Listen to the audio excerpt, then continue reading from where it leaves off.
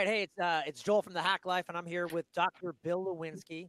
Dr. Bill Lewinski is a leading behavioral scientist whose work has focused on the intensive study of human dynamics involved in high-stress, life-threatening encounters. He has a Ph.D. in police psychology and is a professor emeritus of law enforcement at Minnesota State University, Mankato, where he taught for more than 28 years and was the law enforcement program director and also the chair of the Department of Government. Dr. Bill, welcome to the show. Thank you. Pleasure to be here. I've been following your work for years, and just so you know, that intro, like, for people that don't know you, that doesn't even do it justice. Like, you do so much more than that, and I appreciate you so much, just so you know. To start things off, I thought it'd be fun to just kind of tell everybody like how you got started and you know, what do you remember? Was there a day or anything that you remember specifically like, you know what, yes, this is what I want to devote my life to, human dynamics in like police involved incidents? Joel, first of all, it's a pleasure to be appreciated. That's number one. Number two is I was working with the Manitoba Department of Education as a psychologist, and happened to do a lot of work with community outreach with the Royal Canadian Mounted Police. And it was January of 1976, and the most dramatic hostage situation in Canadian history occurred on a Manitoba prairie. And I was called in to assist the Royal Canadian Mounted Police in the negotiations for that. And I spent a week directing the negotiations for the eventual resolution of that hostage situation. I saw such dramatic commitment, such professionalism on the part of the officers involved. And there was so much pain and tragedy connected to that situation. I decided that if I could do something to make a difference in that, I would. And I kind of changed my direction and started focusing on the human performance elements of police work. And I eventually ended up in a law enforcement program at Minnesota State. And I was teaching there for about 2 years, and I started to get involved in some of the practical, what we call the clinical elements, communication, teaching force, those sorts of things. And what I found was there was no evidence for why we were teaching what we were teaching. And there was no evidence, even though we were university-based, there was no evidence for how we were teaching what we were teaching. It was just up to the professors. And most of them, even though they were teaching what we would now term clinical skills, meaning things that involve decision-making and skillful application of knowledge or tactics or whatever, it was still very much taught as an exam, a regular lecture class, and taken with a multiple choice exam, which is a tragedy. Just a tragedy. And even to this day, most of our education system for police in the state of Minnesota is classroom-based, even though we see law enforcement as a profession that is primarily a communication and decision-making profession that also has the capability of bringing force to a problem. So there are three components there that are really critical, and we need to teach a lot about. And there was no evidence for how we were doing that or what we were teaching. And so we started to do research on that, which has been vastly misunderstood. But we started to do research, for instance, on how quickly threats evolve and whether or not you could establish contact and build a rapport with somebody and then influence and persuade them. And that's kind of like, you know, if you were to study the coronavirus, nobody would accuse you of promoting the virus. Because how do you understand a solution to something if you don't understand the problem?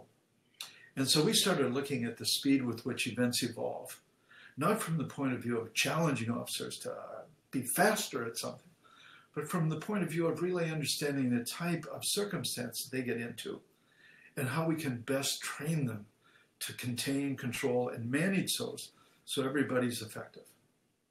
And that research has kind of been going on for a very long period of time. You know what, something that just struck me as you were talking, I was thinking,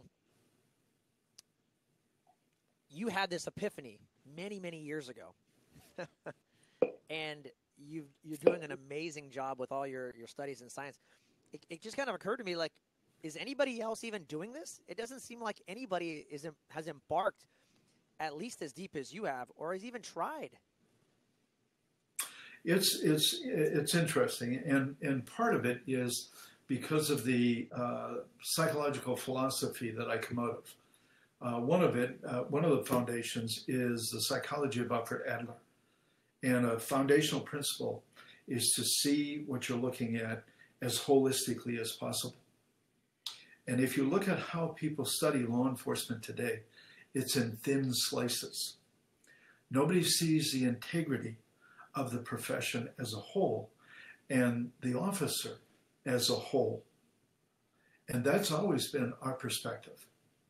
It is a full dynamics, which allows us to do an interplay between, for instance, some of our latest research is studying the activity of the right orbital frontal lobe of the brain as it's connected to the amygdala. It's got a direct connection to the amygdala, the emotional arousal system of the brain and the body, and how focus of attention has a profound effect on regulation and utilization of emotion, which is critical because we see officers all the time get in high stress situations, and we have not taught them how to effectively regulate their emotions.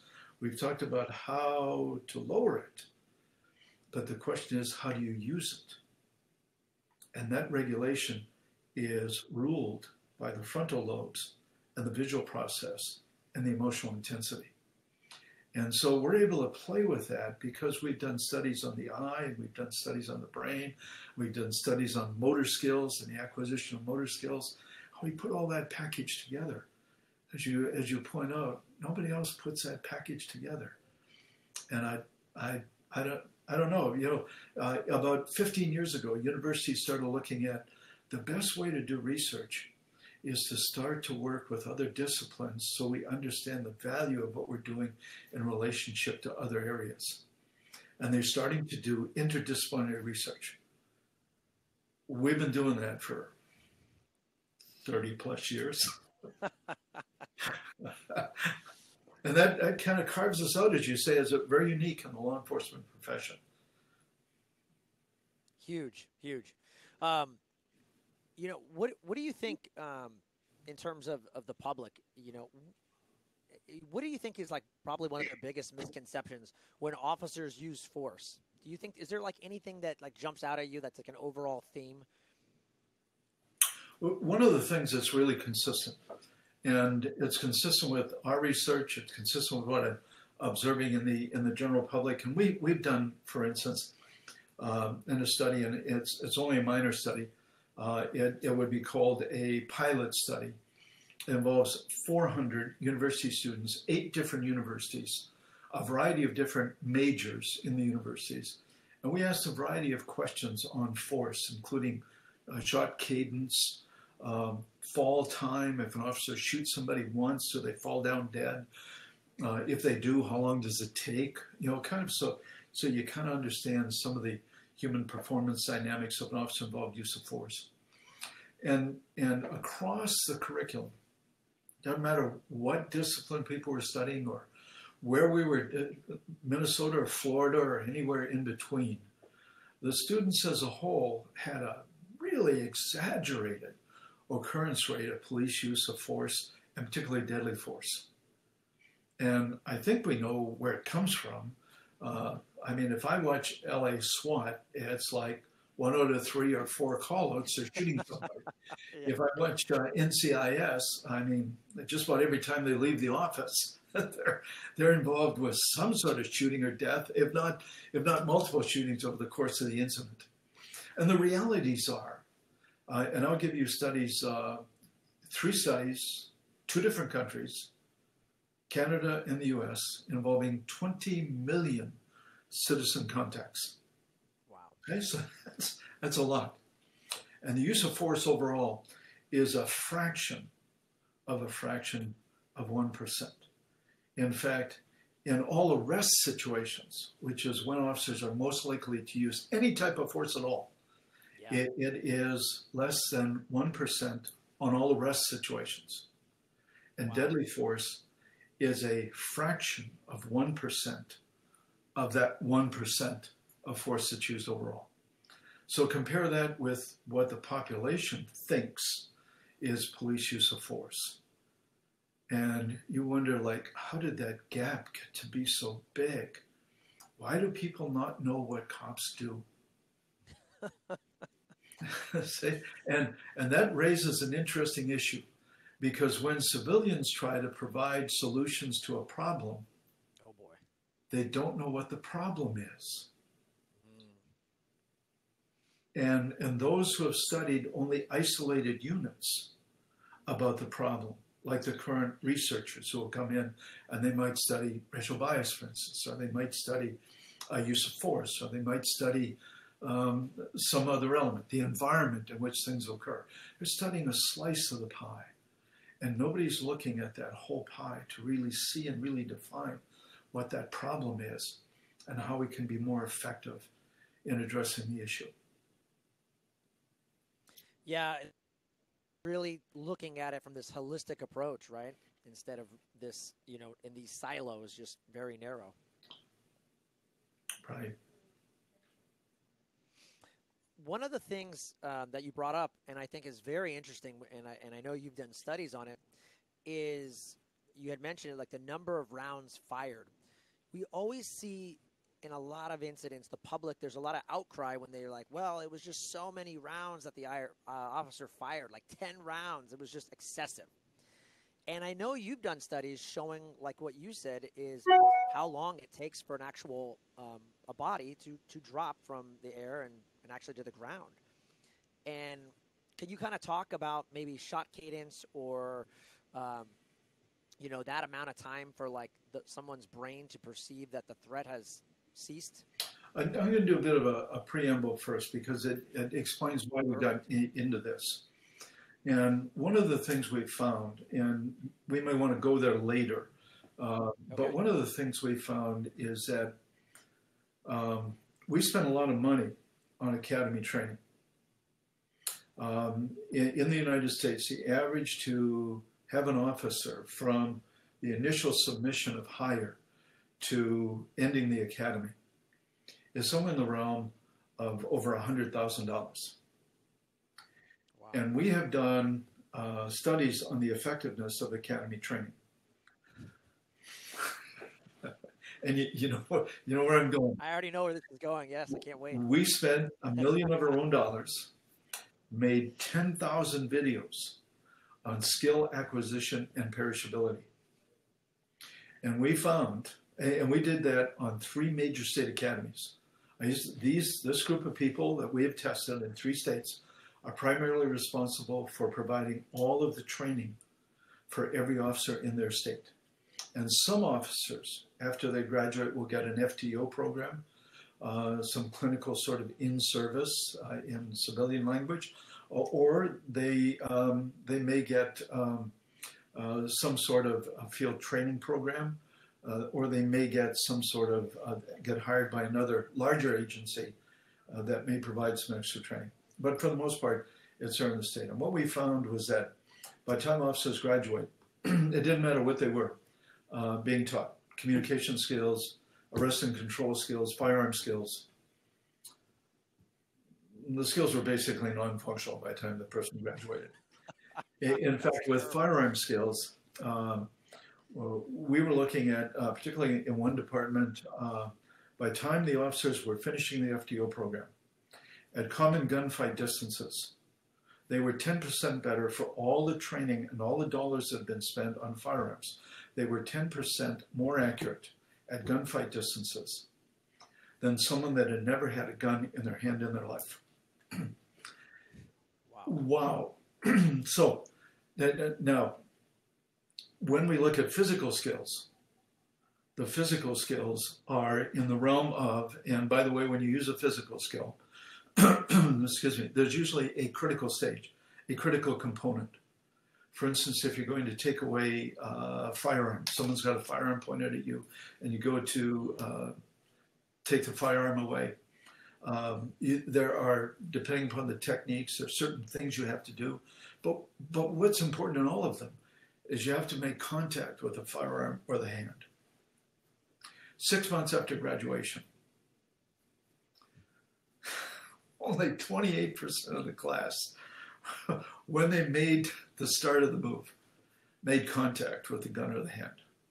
Nothing you do after that matters. So, yeah. And you're dead. When we looked at swinging a stick and impact tool, there's also about that, about 28% effectiveness in the use of the tool. So when we look at the skill, we need to look at how automatic we make that skill, because that skill has to be brought to a level that it can be done to the point, just like driving, where everything you do with the car is automatic. And now your brain is free to engage in the drive, in the interaction on the roadway with other drivers, and so on. And so therefore, you can now engage actively in the dynamics of the encounter, start what you're doing effectively, stop what you're doing effectively, regulate the cadence of what you're doing. So one of the things we have done as part of understanding all of that is to look at the cadence of gunfire, time to start and time to stop with the officer, and kind of compared it a bit with some of their own levels of self-confidence and their basic skill level. What we found is that the average officer firing rapidly with today's handgun, and by the way, the average civilian believes that officers fire at a cadence about 1 shot per second. So for 5 shots, it's 5 seconds. 1001, 1002, 1003, 1004, 1005. So when they hear that, oh my God, there's been 5 shots fired, or 10, they're thinking 10 seconds, 5 seconds. And we know that with today's handgun and with the level of training that officers have, and by the way, a Glock handgun is a standard handgun. We rigged it up with accelerometers, and now we've got accelerometers and gyroscopes and all sorts of tools we're working with. But at the time, we rigged it up with an accelerometer, meaning we could break that trigger pull up into 1,000 discrete units, and we sampled it every 7 1,000ths of a second. So we have really accurate data on this. And the average cadence of gunfire is a 1/4 second a round. So 5 seconds, realistically, fired by an officer rapidly, shooting to save their life, takes 1 second. So it is like 5 times faster than the average civilian would give them credit for. And it's another gap in the understanding between what this profession does and what the civilian world thinks they do. Huge. It's huge, because how much can you see and observe in 1 second if you're not trained as well as you should be to the point of automatic and you're shooting rapidly? And by the way, in California, it is known that we have such little workspace that you cannot drive a car and talk on a cell phone at the same time, because you can't do both very well. Well, right. Think about we expecting officers to use a gun to save their life and to do it automatically and simultaneously make tremendous judgments about the use, the duration of gunfire, what the person is doing, all the rest of it. And so we're looking at the relationship between the skill, between the vision, judgment, training, and that sort of thing, the brain issues, and how automaticity is built in all of that. And one of the significant discrepancies we're finding is that the civilian world thinks that police officers make great decisions and have a lot of decision training. Yes, we know that. You know where I'm going. You know what I find amazing, though, even even with the lack of training and understanding and decision making, at the end of the day, the majority of officers, they want to do a good job and they really try to do a good job. And you even said in the beginning of this interview that deadly force is like used what, out of 20 million people, it's like 0.1%, and actual use of force is like 0.001%. Almost never, right? Never, right? So even without these critical skills that these officers are not getting in an average academy, they're still doing their best not to use force. Correct. Or to use it discretion, with some discretion. Right. One of the things I found, Joel, is that, and I've spent a lot of time in this profession.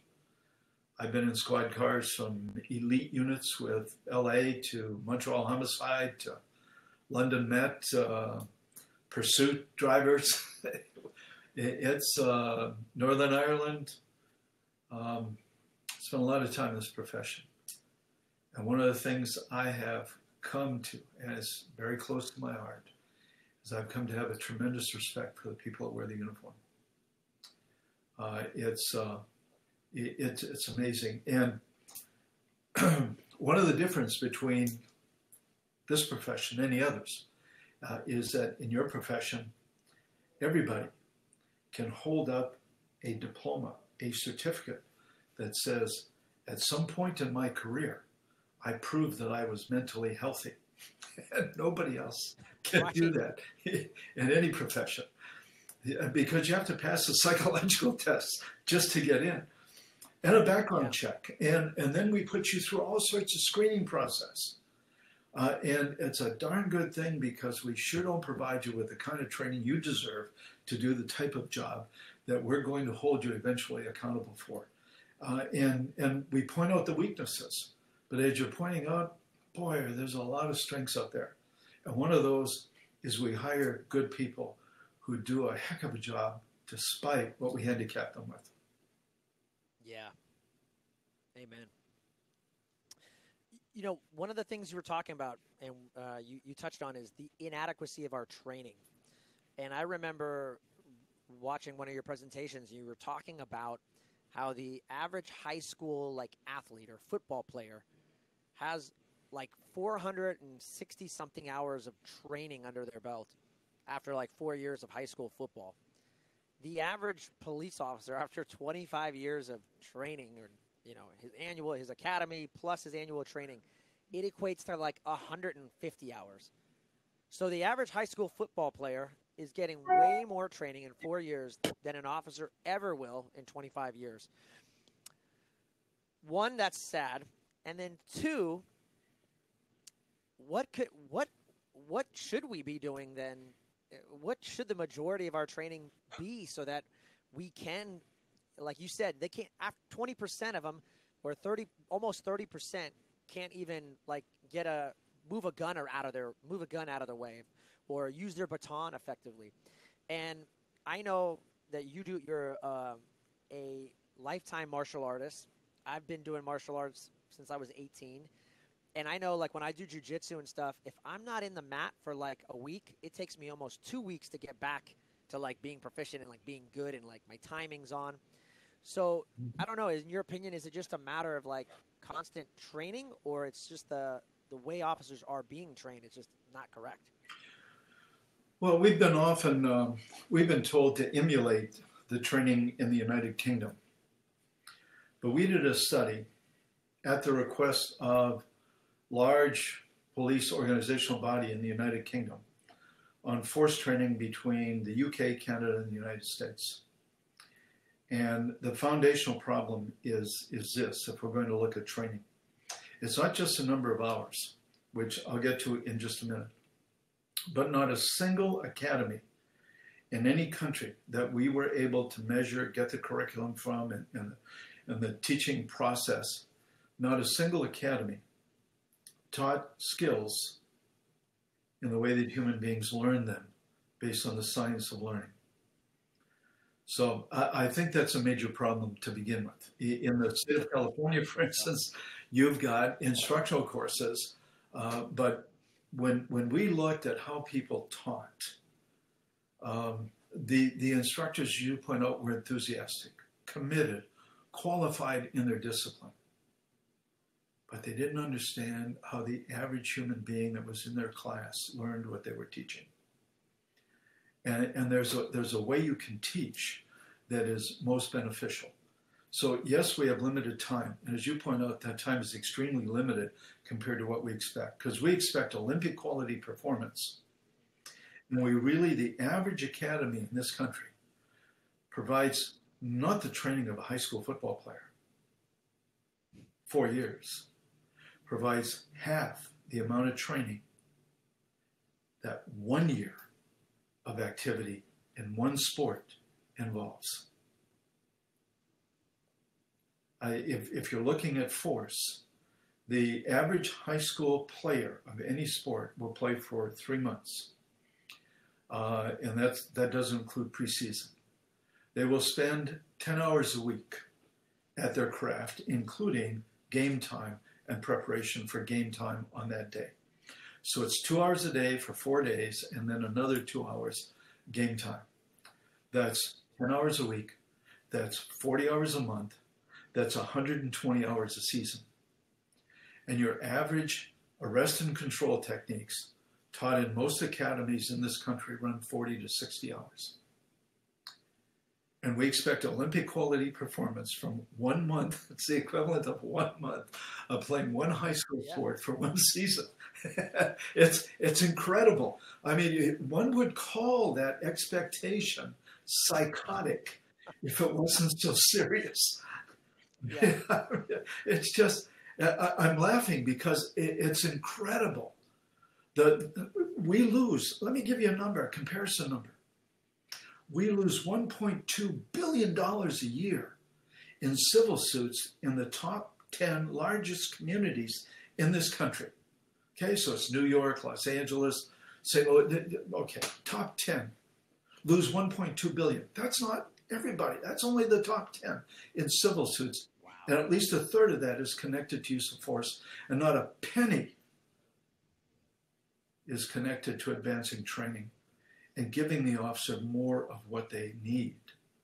That would A, save on civil suits, and B, would also save on criminal charges, provide better judgment, help the officer perform safer, make our communities safer. I mean, it's just incredible. For me, that discrepancy is almost psychotic. Yeah. Maybe we'll go away and cry after this meeting. Let's just pack our bags and just quit. Forget it. No, you know what? I see officers every day take the street. I'm truly impressed. You know, this day the profession is under more criticism than ever, and we're being provided with solutions that really don't help with the problem. And I'll give you an example. We know that in certain communities, force is used at in some cases, a moderately higher rate, and certainly other cases less than it is nationally. Okay, and the solution to that is anti-bias training, or a solution to that is something, and I encourage that. When I was teaching at a university, I thought it was really important if our students broke bread and prayed with the people they're going to work with. And I set up a program so our students could go into the homes of minority community members, good people in the community, and they went to church and they had brunch with them. I am committed to this process that we need to meet and work with the people that we will police. So I'm committed to this. But listen, in those same communities, you'll find in the medical world that the community members die at a much higher rate with those medical facilities. And the doctors make more errors in those medical facilities. And the solution that the medical world finds is not to give those doctors anti-bias training, is to increase their clinical skills so they're better at what they do And subsequently, they make better judgments, and to hold them responsible if they do step over that line that it deals with racial animus. And so you need to, but the problem is when the medical world has a problem, they study the problem before they implement a solution. But in this world, in the police world, everybody knows the solution. To heck with defining the problem, let's put a solution to it. And I'm very concerned about that we're wasting a lot of money and time because we're not doing anything on science. We're not doing anything on trying to solve the problems that are perceived to exist, and whether or not they actually do exist. Yeah, no, great point. I mean, you see a lot of the training, like you said, it's very knee-jerk and reactionary. And so it just becomes, it's just a stricter policy or more restrictive policy where officers are limited in like what they can and cannot do.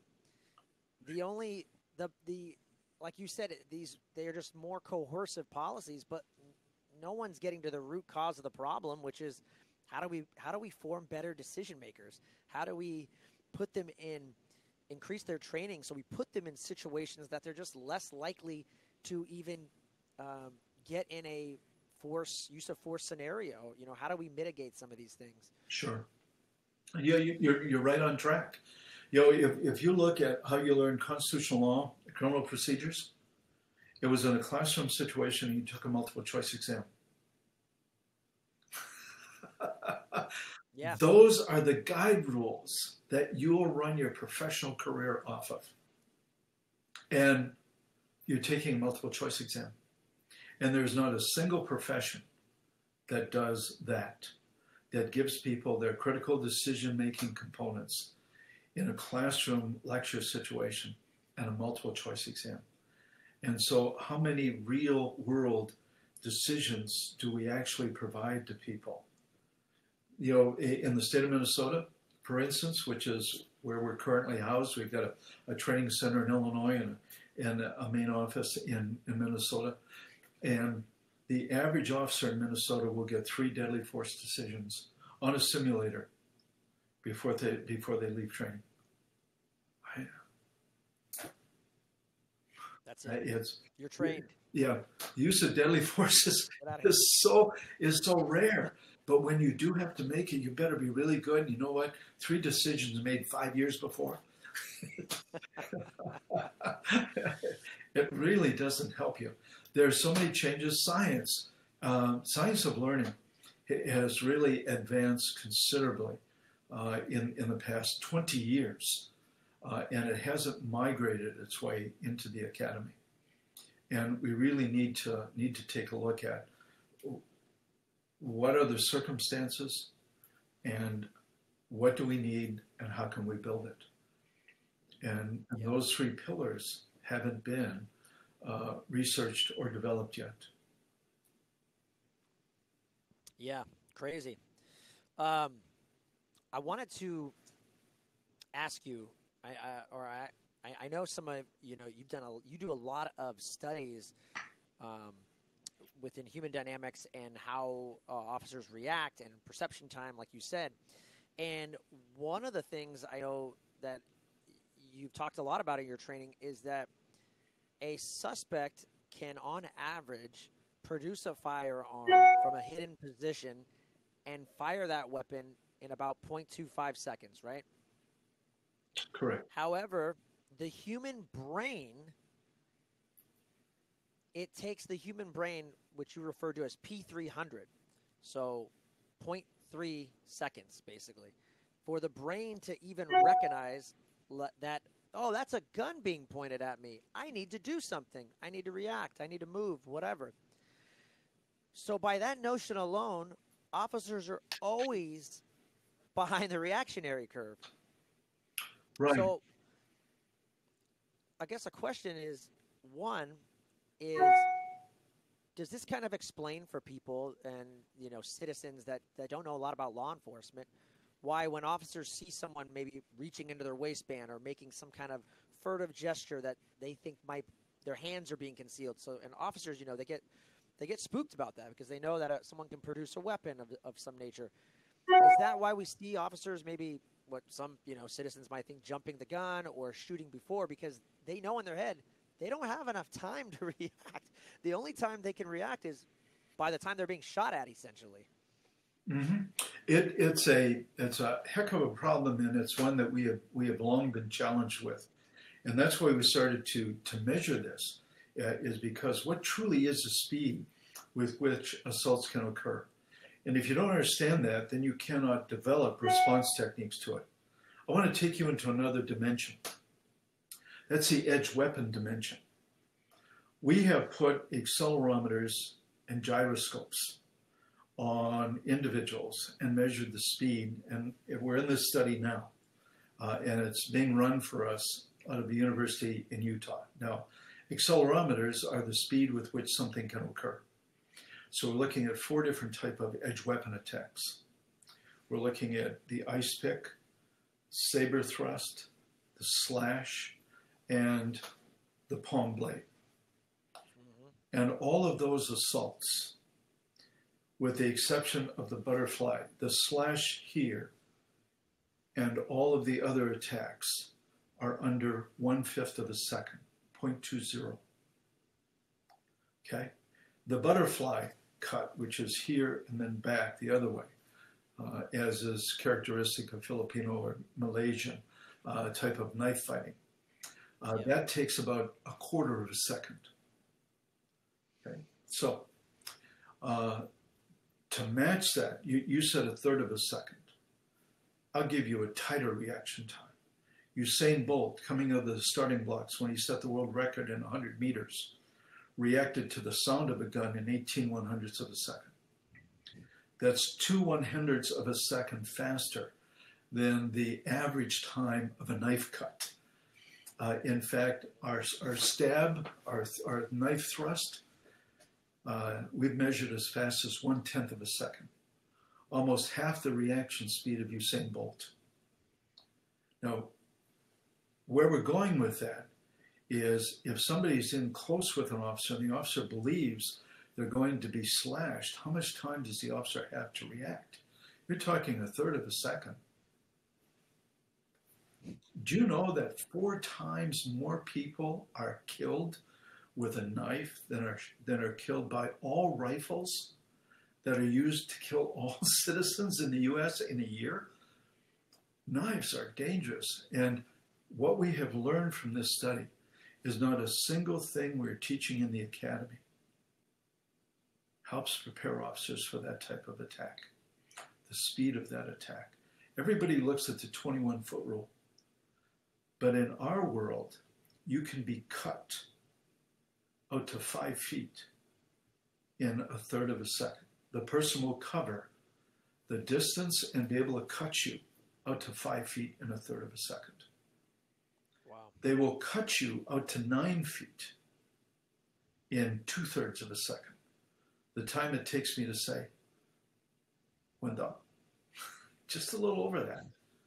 You can be cut out to 9 feet.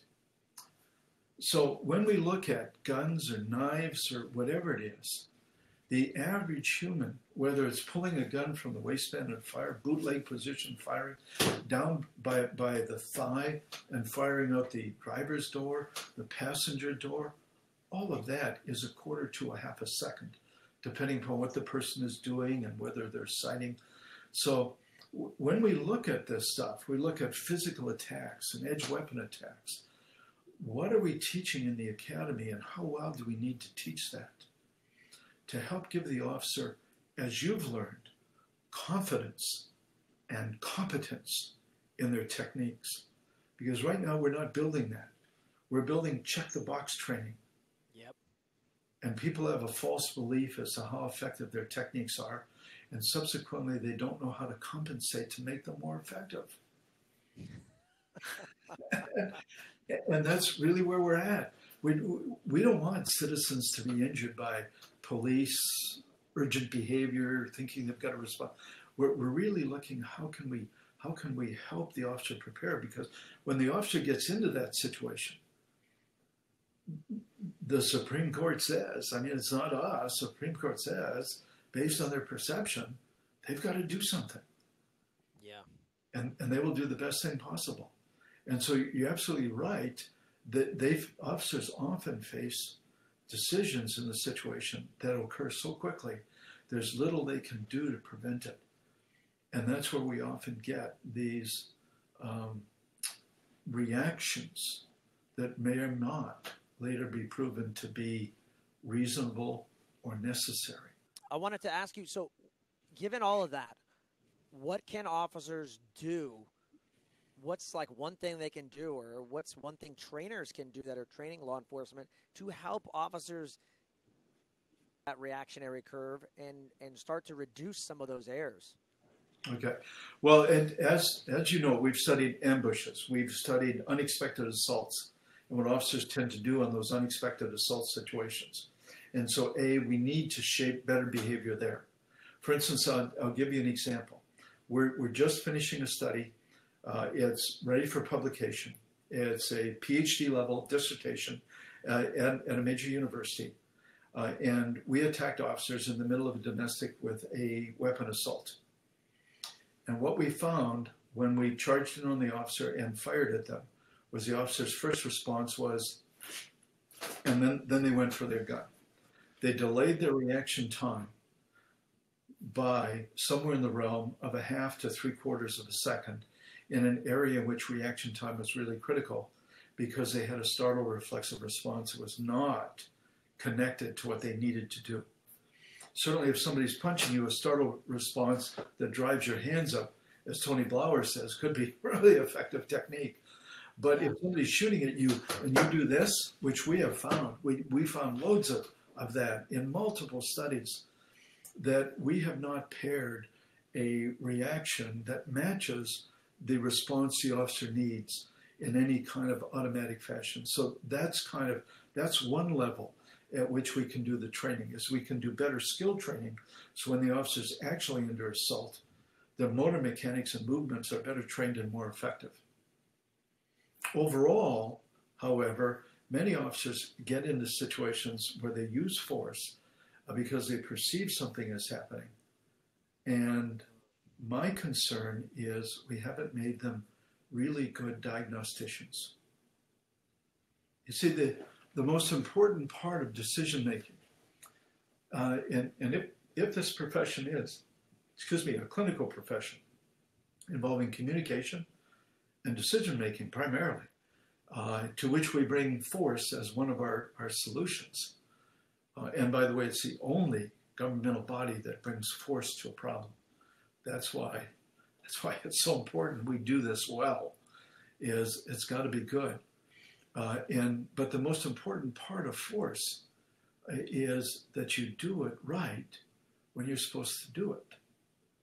And the most important element there is recognizing when and how to use it, and how you use your professional tools. So, whether we're using de-escalation, can you use de-escalation? Can you establish contact? Can you build rapport? Yes, this person's waving a gun around or a samurai sword. What can you do to contain and control that so you can use communications? Or is a person's assault on someone else immediate or imminent? Those are all decision processes that the officer really should be skillful in. And when you look at how many of those, let's come back to the academy, how many of those do you get in your pre-professional training or even your in-service training? Name a profession that has a physical impact on anybody that gives as few decision-making opportunities or experiences law enforcement does. Yep. We don't do it in dentistry. We don't do it in medicine. We don't even have, I taught at a university who had a 2-year dental assistant course in the basement of the building in which I taught. Those people did a much better job at clinical decision-making and teaching that than we did. And we're sending people out with power to arrest, to take away life, liberty, and dental assistants did a better job at decision-making than we did. And it's again, it's one of those things that's laughable, but it's just baffling. And so one of the better things we can do is we can have more decision making in our academies. We can help people recognize and analyze things better. Two is we can spend much better time. I know particularly in California, you have a lot of in-service training, and the early stages of that is called your FTO, or your Field Training Officer Experience. And if we really taught that as a decision-making program versus this person's been exposed to domestic, this person's been exposed to a sexual assault, this person's been exposed to a robbery. Let's look at communication and decision-making skills, a great tactical decision skills and positioning, and turn that into a full clinical unit. I mean, there are loads of ways we could improve this profession without really spending much money if we wanted to kind of really twist it so that we really taught what the officer deserves and what the community expects. Yeah, man, I love it. I mean, I'm just soaking it all in because I see a lot of the errors in a lot of academies, and just like you said, learning is a skill, and a lot of academies, segregate all these skills. They're all in silos. You go to defensive tactics over here, and the range is over here. They teach one thing, and then driving is over here. It's like, no, we got to figure out a way to integrate all of these and then create decision-making around them all so that it's all like one big process. Right. It is, the academy needs to be integrated, interdisciplinary, and clinical, meaning they're teaching a lot of decision-making about how to use the other two. And we tend not to do that. Now, I understand we're in a structure, we're in a process in which we've committed a lot of money and time to and values. People have spent their life building this. And so you and I come along and we say, we really need to change this a bit. You would expect some resistance, and there is. But just about every line instructor I have ever met since 1975 has been committed to teaching the best they can and to giving that rookie the best they can. And if we can help them in some way get better, I think that's our challenge. Is we don't want to say, this is wrong, that's wrong. We have to recognize people are doing their best within it, and in some way the structure needs to change. We need to realize this is a clinical profession, and we really need to treat it as such and give the officer what they need to do the job that we're now holding them accountable for. For instance, if you mandate that, and I don't know what state would do this, that necessity be an important part of use of force, that you know what that means for totally restructuring decision making, and the amount of in-service training that would be required to transform the decision process of officers if you were to really do that effectively. I mean, let's think about it. It's monumental, but it is something that was passed, and no officers are expected to do it, and they're held accountable.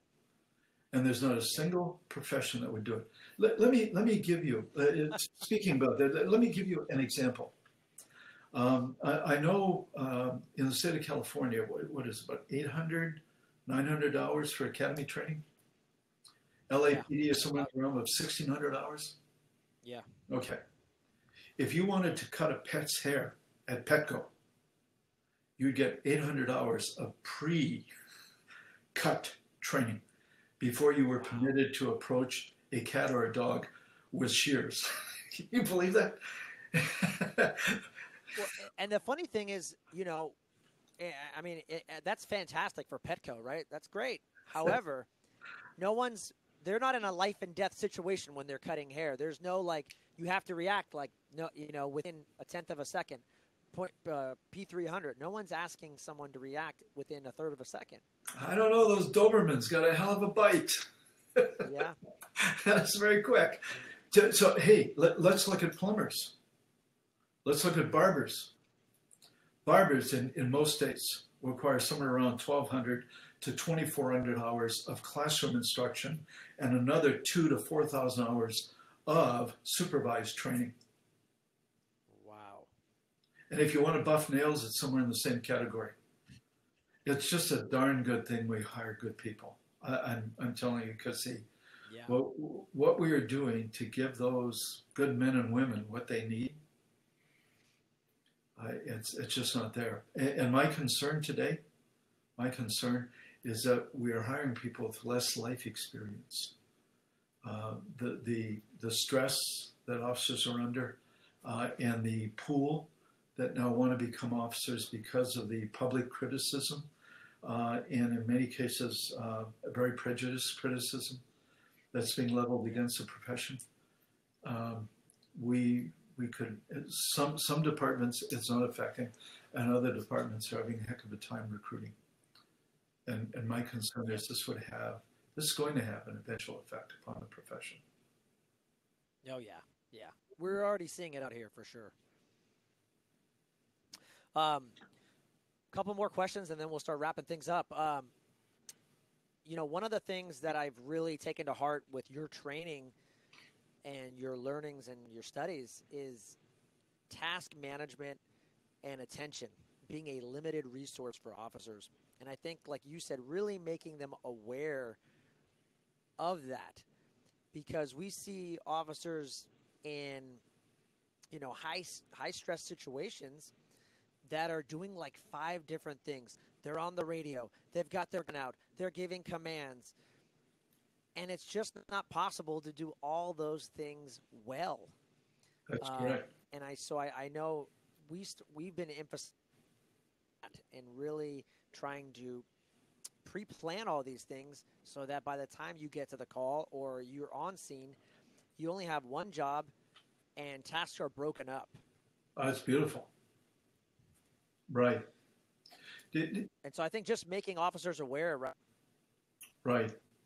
They can do it all.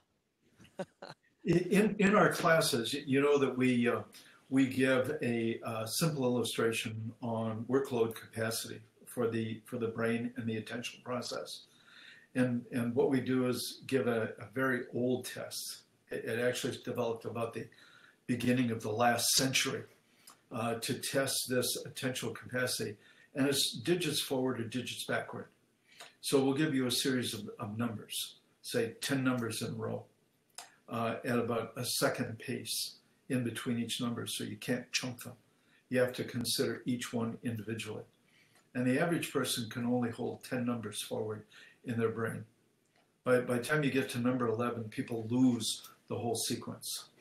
Well, that's the limit on your capacity to deal with anything. And if that is the case, then what happens when officers have to multitask, as you point out? It is so much better to have things automatically, to assess the problem ahead of time so you can narrow down what is happening. And functionally, we'll give you a study that we did that was just recently published, in which we looked at the memory of officers, and memory is connected to attention. I mean, it's not direct, and it's not 100% all the time that you're attending to. By the way, you can't see most of what you're involved in life anyway. But when you pay attention to something, it's got a much better chance of entering your memory. So we tested the memory of officers dealing with a distraught individual on a traffic stop. And we tested that memory almost immediately after. And there's some problems with that, consolidation of memory, emotional arousal, and the rest of it. But officers who are focused on the communication aspect, trying to cut through the fog of this angry, distraught person who was resisting anything they had to say and was disagreeing with them. They could not tell us anything, no, not much to anything about what the person was doing tactically. threatening them. Their hands, what their hands are doing, their body position, the arousal. They were focused on the face and focused on trying to cut through that type of communication. Officers who were focused on the hands and trying to understand the dynamics and what that meant couldn't tell us much about the communication. Now, here's the implications.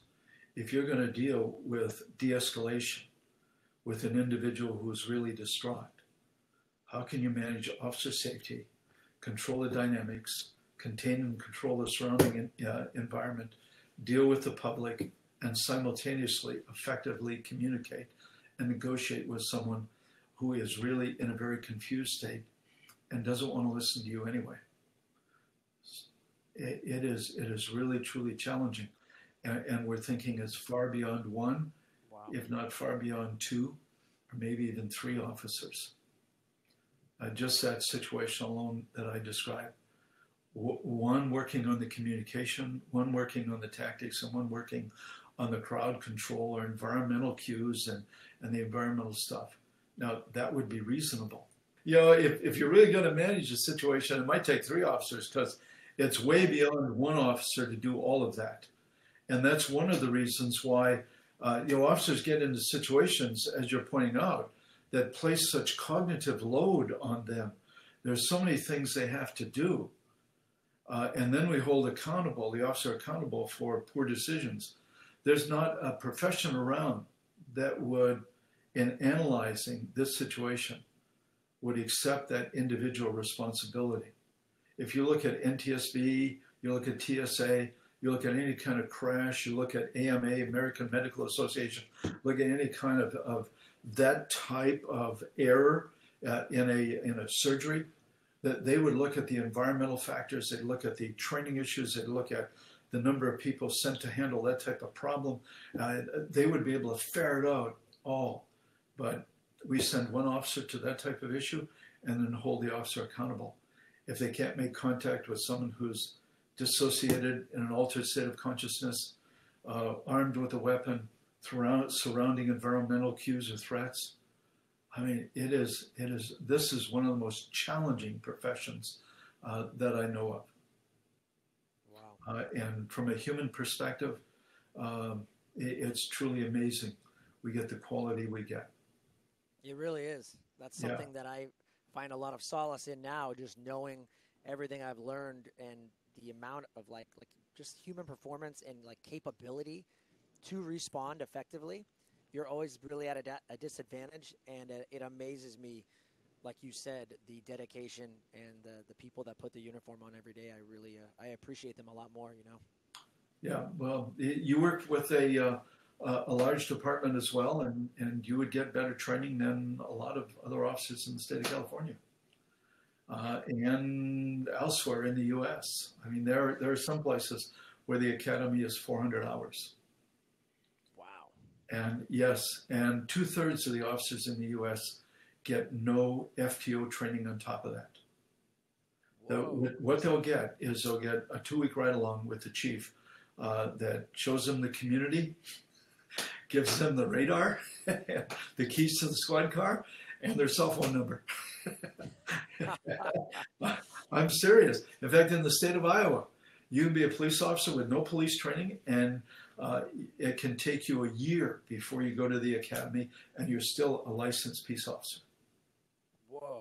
Whoa, right.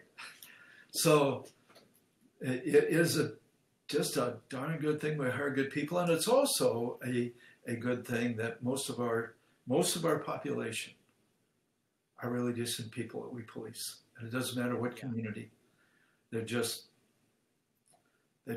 good human beings wanting to make a living the American way, succeed, doing their best.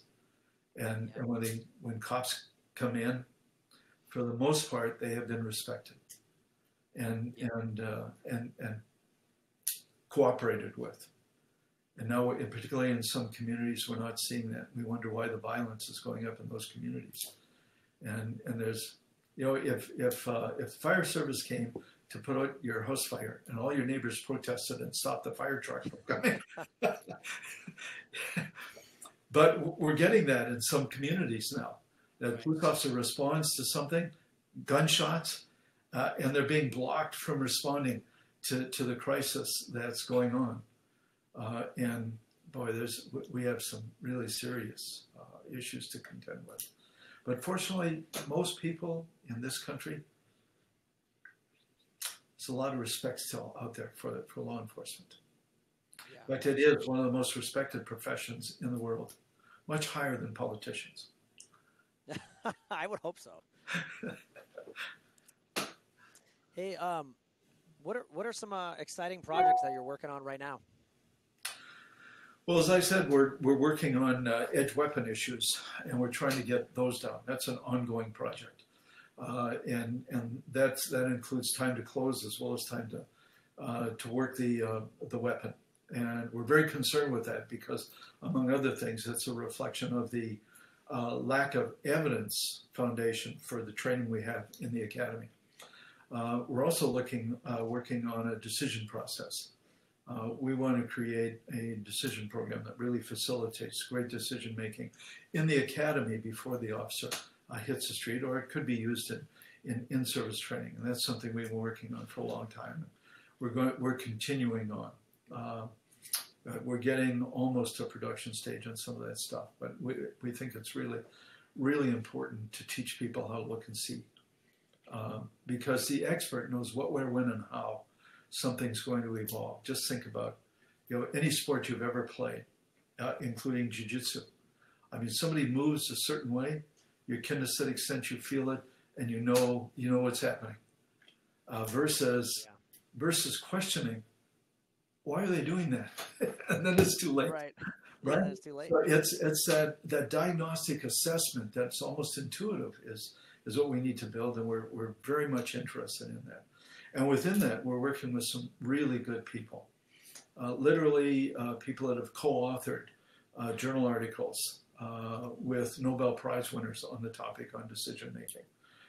And we're working with people who have spent 40 years studying decision making in athletics and how they recognize conditions under time compressed circumstances and then prepare a response to it. Because you really have to go to that. What you're looking at, if the assault, the time to draw a gun and fire is a quarter second, what can we notice about pre-event cues that might give us a start on understanding what's happening and making a better judgment about it? Ted Williams, for instance, was a great batter. One of the few to get over 400 batting average in a year. But he knew somewhere in the realm of 2,000 pitches. He knew literally what every pitcher was most likely to throw that he would face at what point in one inning with what outs and what balls and strikes on this batter. He was a calculating machine. And if we could help officers understand things that way, to understand what the greatest probability is, given what I'm reading and what I'm seeing, help them become better predictors, better readers at human behavior. So that's really where our interest is and what we're trying to do with this decision-making process. We're continuing to look at speed of assaults and that sort of thing and turning issues. And we're very interested. I'll give you an example. High-speed motion capture systems that they use with athletes, where they have multiple cameras and it synthesizes all the data in a computer program and then produces an avatar. Yeah. We have got that with people shooting and then coming back. And what is amazing to us, and it goes to the direction that coroners should not take the body off the table. They need to talk about shot placement in an anatomically correct position. There was a shooting in Sacramento, for instance, a couple of years ago that turned out to be very influential in your state. And two attorneys, and I won't say who they are, were capturing CNN with their own coroner talking, days after the incident, talking about bullet strikes and moving the body this way and that. I'm sorry, that coroner did not understand human dynamics. Okay, so give me an example. Multiple high-speed camera systems analyzing data, thousandths of a second, producing an avatar. 20% of our subjects who were pointing directly back and would be shooting back if they were running away from an officer. Their lower lumbar area from the chest to the hips is parallel to the lateral surface. So a bullet would enter at a 90-degree entry into their lower back at the same time they were shooting back at the officer. Right. A coroner would say, an attorney would say, the public would say, this person is no longer a threat. Right. They were running away, they're no longer a threat, and the officer shot him in the back at a 90-degree angle. And the human body at that point in time, and 20% of the subjects had the arm rotated back, and they could be shooting back. And I can't do it. I'm seated. I'm older, but these young people were very flexible. And so what we're looking at is we're still looking at those movement dynamics. Because even as we look at bullet placement, I know this is one of the things you wanted to get to, bullet placement in a gunfight. We expect people to be able to see and read and respond immediately to what's happening. And I'll give you an example. In a sport like football, and let's go to even high school football, or you want to go professional, known athlete, known opponent, right? So well-known, usually even studied. Rules. Everybody operates by rules. Known environment. Referee. In the street, it's none of those. Unknown opponent. Right? Likely never been in this area before. No rules for the opponent. Rules for the officer. Right? All sorts of. It's just as challenging. And in our professional sports, even at the highest level, the player cannot read and predict with 100% accuracy what the opponent's going to do. That's why fakes work all the time. You can't read and react quickly enough.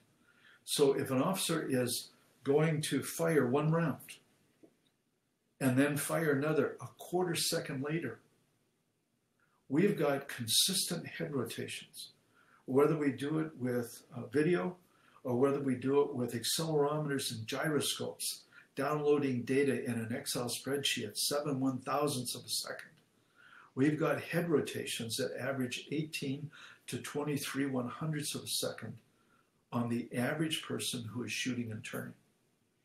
And what that means is if you fire 2 rounds at me at a quarter second apart, bang, bang, your first shot could theoretically hit me in the front of the head, and I will have my body completely turned around a quarter of a second later, and the next shot will hit me directly in the back of the head. And until we understand these dynamics and really understand the implications of that, and we take that to a forensic analysis of the incident, there are many people that will make their judgments not understanding. The public will make it within seconds. Yeah. And we'll get prosecutors making it within hours. And they will not understand the human performance dynamics. Yeah, wow. And, so powerful. and this is serious. And we come along and we say, well, have you looked at the human performance dynamics? Time to see, recognize, change, stop doing what you're doing. I mean, why do they have an amber at every lighted intersection before red? Because nobody can stop anything immediately. But we expect an officer to stop shooting immediately as soon as something changes.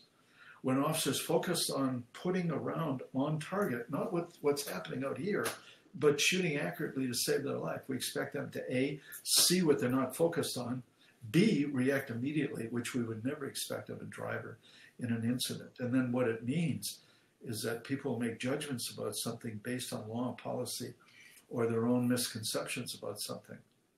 And then we'll come along and say, hey, have you thought about the human performance factors? Like NTSB, like TSA, like the AMA? Have you thought about maybe including those? So, yeah, there's this whole profession is really, I wish we were better understood. Yeah, agreed. God, that was perfect. I want to wrap things up and go into the lightning round of questions. Are you ready? Okay. If the old you could see the new you, what would the new you say? If the old you could see the new me, what would the old you say? What would the new you say? Oh, I didn't know it would be so different. What do you mean by that? I had no idea I would be here. I mean, I grew up in the most violent neighborhood and the poorest neighborhood in Thunder Bay, Ontario, and it's still today, it's recognized as the most violent city in Canada. More homicides in Thunder Bay than in any other city in Canada. And I grew up in the most violent neighborhood, and it's the poorest. Wow. And I would, yeah, the journey that life has taken me on has been really, really interesting. Yeah, I'm grateful for you, man. I'm grateful for your journey and where you've showed up. It's amazing. Thank you. Thank you. What are some choices that you think you made that made you who you are today?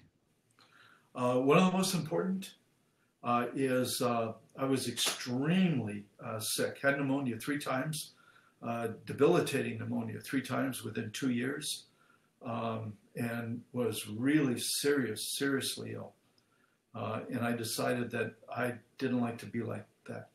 I wanted to be different. And this was the 5th grade. And I started to work out. And I continue that to this day. It's had a major effect. Athletic areas, got a university scholarship, went to the Olympic training site in Ottawa, been training martial arts for half a century. It's had a profound effect on my life. And I know you know, like I do, is you've got to test this stuff out. And it's my personal test lab. It's been critical for me, both for my health, but also for the insight and the knowledge that has helped me work with law enforcement. Yeah, I love that. Who's someone in your expertise or maybe in your arena that inspires you, or someone that maybe you even follow today? I've got 3 people that are really critical for me. One of which was one of my early clinical supervisors, was chairperson of the Canadian Psychiatric Association and chairperson of the Department of Psychiatry at the University of Manitoba. And his name was Harry Prosen. And he had a very other than my parents, and and that sort of thing. He was very important, and it's a couple of other people, but really Harry's been extremely prominent. One of the people that really helped me was one of my 2 of my high school teachers, and by the way. It reminds me we can do anything we want today with whatever we want to change what's happening in the minority community. But one of the things that changed me, that made me different, was 2 of my high school teachers who believed I had potential and worked with me to get to university on a scholarship. A track scholarship was the only way that I could get to a university. And they helped me get there. And so they're very, very important individuals, people who care, and people want to reach out. And by the way, when we look at, even in the 50s, the studies on change from one level, which at that point was a welfare component. We called it the welfare group. And they looked at the study, 20-year study on transitions from welfare group to self-employment and esteem and accomplishment. Almost everyone that succeeded said somebody in their life, a police officer, a teacher, said, you can do it. And boy, is that critical. And I don't care what you do in social policy, it's that one-to-one stuff that makes a difference. Yeah, that's good. Anyway, so teachers, basically, teachers. Love it. I'm a big reader. Are there any books, like maybe 1 to 3 books that had like a huge impact in your life that you'd recommend other people go out and read? Yeah, there's some Japanese texts that you might be familiar with. Miyamoto Musashi's. That's the only one I know. Okay, The Rings. there's a great one by Daisen Deshomaru, who actually Oh, links Zen to combat, and it's really very interesting because much of the stuff that we're looking at now, including the book by Joan Vickers that I'm going to recommend. Joan helped us put eye scan on elite and counterterrorism teams in the UK, and we monitored what their eyes were doing in the middle of a conflict situation, and why the experts were able to perform better and make much better judgment than the novices. And her textbook is Perception, Cognition, and Decision Making. And I certainly recommend that book for anyone that wants to really get into this eye-brain stuff that I think is so critical for training. And the other is Motor Learning and Performance, 6th edition by Schmidt and Lee. Dick Schmidt used to work with us.